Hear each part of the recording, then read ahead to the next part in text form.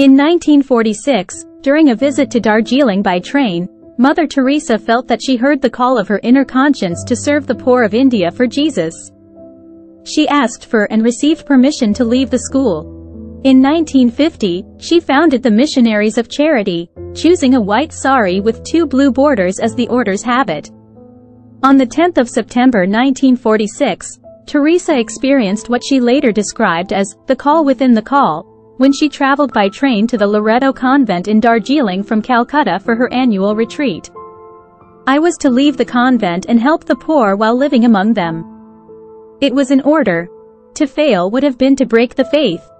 Joseph Langford later wrote, though no one knew it at the time, Sister Teresa had just become Mother Teresa. She began missionary work with the poor in 1948, replacing her traditional Loreto habit with a simple, white cotton sari with a blue border. Mother Teresa adopted Indian citizenship, spent several months in Patna to receive basic medical training at Holy Family Hospital and ventured into the slums. She founded a school in Motijhil, Calcutta, before she began tending to the poor and hungry.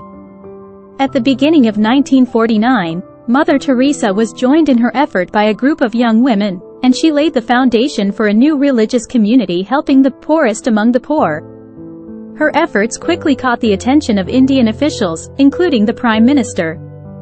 Mother Teresa wrote in her diary that her first year was fraught with difficulty. With no income, she begged for food and supplies and experienced doubt, loneliness and the temptation to return to the comfort of convent life during these early months. Our Lord wants me to be a free nun covered with the poverty of the cross. Today, I learned a good lesson. The poverty of the poor must be so hard for them. While looking for a home, I walked and walked till my arms and legs ached. I thought how much they must ache in body and soul, looking for a home, food and health.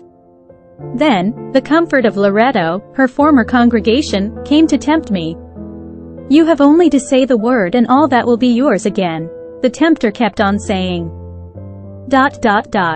Of free choice, my God, and out of love for you, I desire to remain and do whatever be your holy will in my regard. I did not let a single tear come. On the 7th of October 1950, Mother Teresa received Vatican permission for the diocesan congregation, which would become the Missionaries of Charity. In her words, it would care for the hungry, the naked, the homeless, the crippled, the blind, the lepers, all those people who feel unwanted, unloved, uncared for throughout society, people that have become a burden to the society and are shunned by everyone. In 1952, Mother Teresa opened her first hospice with help from Calcutta officials. She converted an abandoned Hindu temple into the Calcutta home for the dying, free for the poor, and renamed it Calcutta, the home of the pure heart, Nirmal Hriday. Those brought to the home received medical attention and the opportunity to die with dignity in accordance with their faith. Muslims were read the Quran, Hindus received water from the Ganges, and Catholics received extreme unction. A beautiful death, Mother Teresa said, is for people who lived like animals to die like angels, loved and wanted. She opened a hospice for those with leprosy, calling it Shanti Nagar, City of Peace. The Missionaries of Charity established leprosy outreach clinics throughout Calcutta, providing medication, dressings and food. The Missionaries of Charity took in an increasing number of homeless children.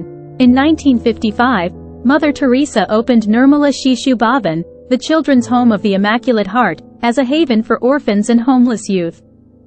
The congregation began to attract recruits and donations, and by the 1960s it had opened hospices, orphanages and leper houses throughout India. Mother Teresa then expanded the congregation abroad, opening a house in Venezuela in 1965 with 5 sisters. Houses followed in Italy, Rome, Tanzania and Austria in 1968, and, during the 1970s, the congregation opened houses and foundations in the United States and dozens of countries in Asia, Africa and Europe.